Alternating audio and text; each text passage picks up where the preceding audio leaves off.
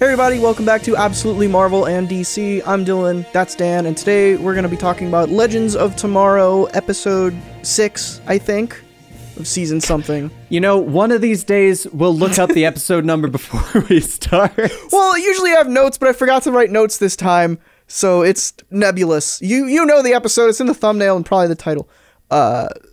This is the one that you have been calling since like episode 1, which is like the big like dedicated to what Sarah's up to episode.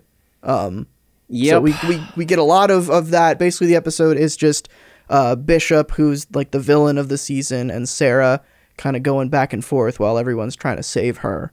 And then at the end, spoilers, it's revealed that, oh no, Sarah's a clone. But who cares? Oh my gosh. I thought it was really good. I will say, I'll give a review for you guys that are watching and you might have forgotten. Bishop is also a clone, as well as all the Ava clones. And I actually really liked the whole idea that the Ava clones are just like mass-produced clones. You have a bunch at the same time. Whereas Bishop is just like a recycling clone, where there's only one of him alive at any point in time. It reminds me, honestly, of Rick and Morty, when like Rick just keeps dying and waking up in someone else's resurrection vat.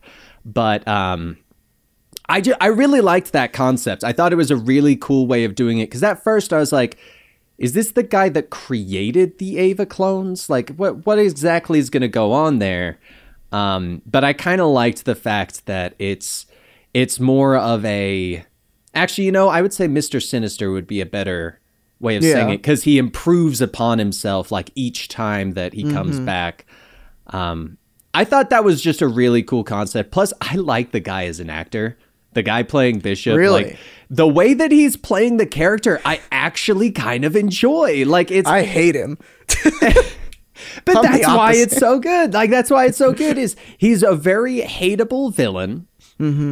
But he's got the fun goofiness with a little bit of the serious villainous that fits with the Legends. And I think that's why I like it, because sometimes when it comes to the villains in Legends, you really can't have them be too serious. They tried that a little bit with the whole Astra and like the people in Hell and stuff, and like they were a little bit more serious with the Fates and such. But like this one, I kind of like that they're just like, you know what? No, we're gonna make this charismatic, charming guy that is just a clone and is trying to take over the world and make spider people, basically. I think that's actually kind of fun. I do enjoy it. Clearly, I am a minority with that one. It's interesting because I kind of think the opposite about all of that. Really? Okay. Like I prefer my Legends villains to be serious, and so that the Legends can take the piss out of them. Okay. Like I remember specifically like the Doom Patrol, not the Doom Patrol, the Legion of Doom. That season where they're like, those are three very like toxic masculinity, like we're villains, we're gonna hate each other, but also we want to kill the Legends, and because they're all super serious, and then the Legends, like, it contrasts with the absurdity of the Legends very well. And I think that's what's happening on a microcosm scale with Sarah and Bishop. It's just flipped, where Bishop is in the case of the Legends, where he's super silly and goofy, and because Sarah is divorced from the Legends right now, she's the serious one, but she's the hero in the situation. So that dynamic is working, but my concern is once the Legends show up and reunite with Sarah, they're all going to be their goofy selves, and then Bishop is just kind of they're either going to have to turn him into a serious villain and betray what he's been so far, or he's just gonna feel really weird. Like I can almost picture like Nate and Bayrod like meeting Bishop and being like, "Hey, I like this guy. You want to join our team?" Just because he seems like one of them. I would not be surprised if like it turns out they somehow hack the cloning and kill him, and then the cloned version joins the team. Wouldn't be surprised. He annoys me like just on like a base level.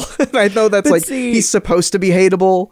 Right. But see, like that's the thing is I do agree with what you're saying, but at the same time, we've kind of played out all the different serious villains. If we did another serious villain, it would be kind of the same thing.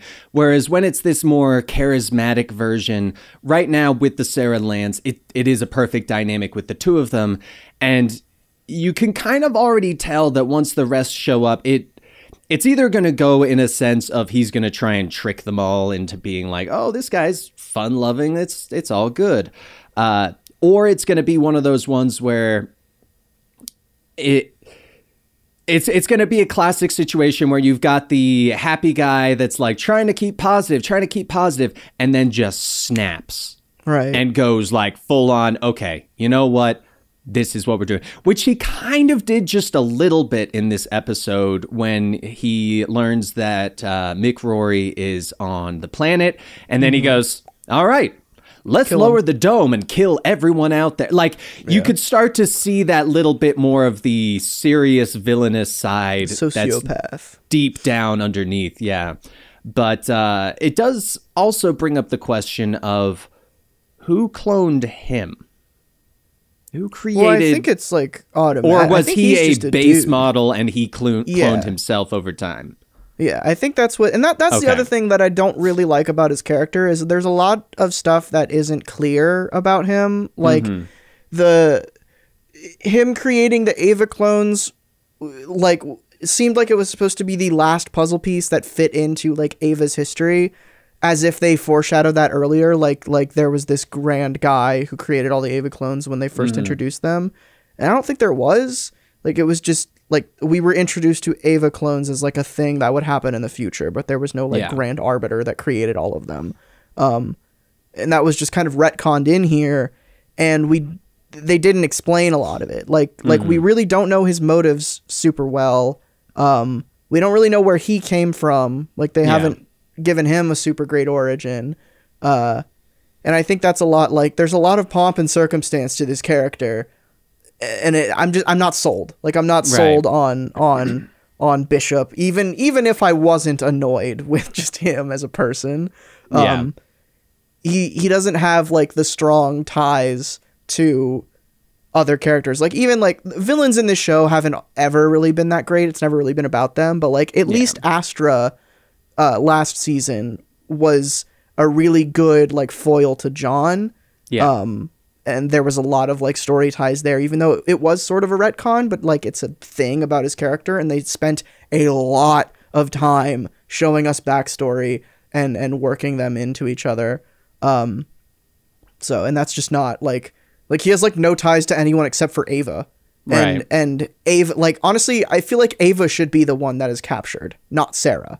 Like, the obscure, like, the clone where it's like, hey, this is the one that's not normal, the one that broke away from, like, programming and stuff like that.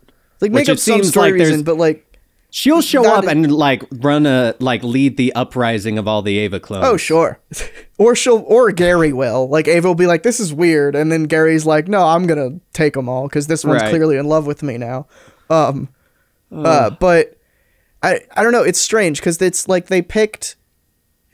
it's definitely, I hope it's an interesting confrontation between Ava and Bishop. I hope they do that well, because not only is Bishop responsible for Ava's creation, but now he has kidnapped, and in Ava's mind right now, murdered, essentially, her fiance.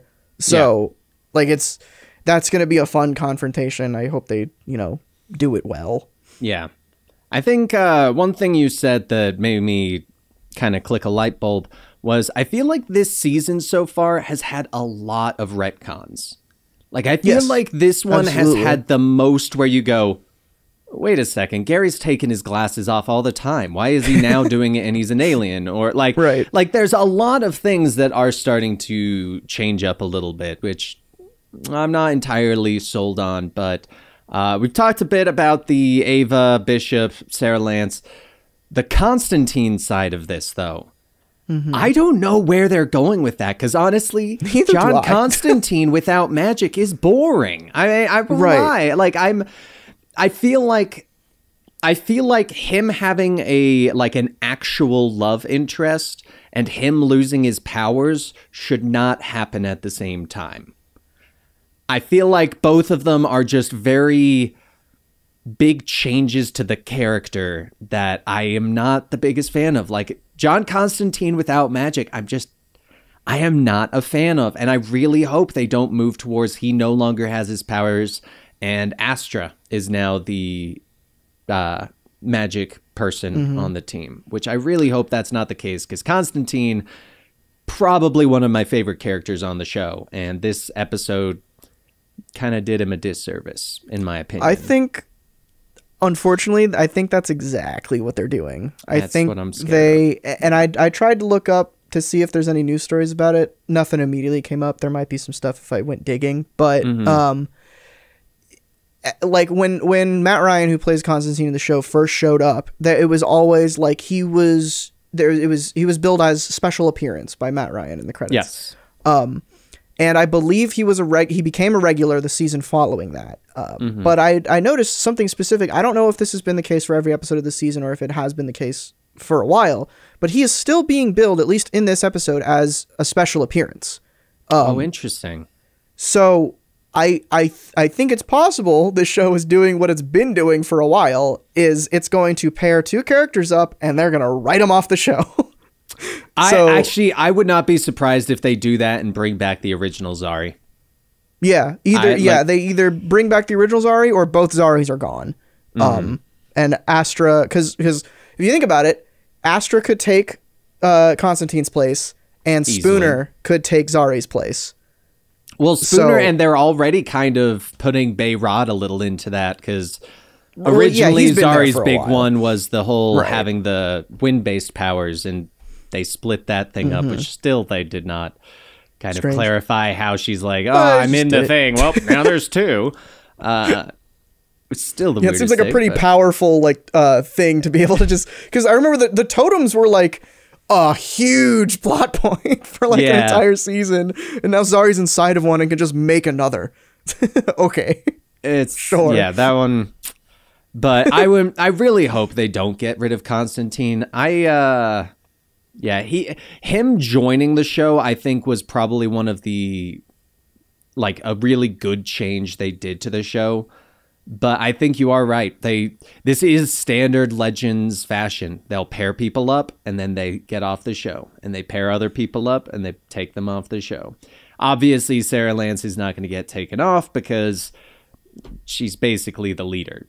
She is like the Flash or Green Arrow of this show, I feel like, in terms of the team and the dynamic. She's the poster girl. She's the one who like represents the show. Like, I feel like, and you could make an argument that like Sarah and Ava are getting married. They could write them off the show as well. But I would sooner see the show ending with their marriage as a whole instead of them being written off and someone else taking the helm, because they don't really have anyone else. Like speaking like from the CW's perspective, like Sarah is the one that would lead the show. The next logical person I feel would be Nate, but I don't think they want another white guy like being the poster boy of a show. Like thinking about what the CW would do. Serious enough. Like that. Like in terms of the show, he's great as a side character because of how goofy he is. Exactly. And because of how serious he can be sometimes, but I feel like as like the leader, I don't think that would work. I don't think that would work well at all. Yeah, there's not a whole lot of people in the cast right now that could represent the show. So yeah, Sarah, and that's another weird thing, is that they clearly decided to have Sarah be away for like half of this season, which maybe that was a COVID thing, but like similar. Or some other circumstance, like, I know you don't watch Supergirl, but Melissa Benoist is the same plot structure is happening, where she's, like, off on her own thing, doing her own, she's trapped in the, what's it called? The prison where all the Kryptonians go. Phantom Zone? Yeah, she's trapped in the Phantom Zone right now. Lex Luthor put her there. And the reason for that is because Melissa Benoist was pregnant during, like, the starting of filming that. So they were like, let's film all of her scenes as quickly as possible so she could go on maternity leave, and then when she's done having her baby, she can come back and actually be on the show with the rest of the cast.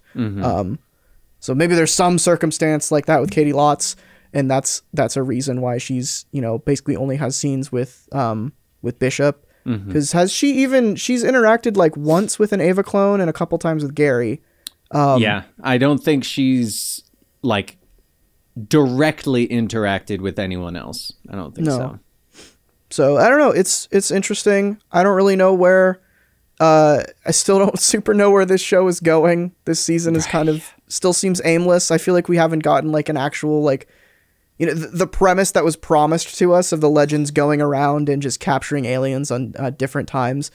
That hasn't been a thing since like the Burger episode, which is kind of a shame. I guess in the karaoke one too, but I do think we're going to be moving into that though with the reveal with Spooner and the fact that she's now talking to the alien and like understands the alien and stuff like that. Like I think the next episode is going to be alien heavy. I think it's going to be alien and Spooner heavy. I think that's going to be the focus of it. That and figuring out like how he cloned Caitlin in the way that he did or something like that. So Sarah, you mean? Sarah, yes. Thank you. I don't know why I said Caitlin. I was like, who's Caitlin? I know, that doesn't relate to anyone. I don't know how I got that name, but we'll just skip past that. Anyway, that's Legends of Tomorrow this week. Not a whole ton to say. Kind of a filler episode. It was supposed to be a plot heavy episode, but they didn't really, you know, give us a whole lot. Hopefully by next week, everyone will meet back up. That's when the show, I think, will pick up steam again. But we'll see. I'm Dylan. That's Dan. We'll catch y'all next week for some more talk about Legends of Tomorrow. See y'all later. See you guys.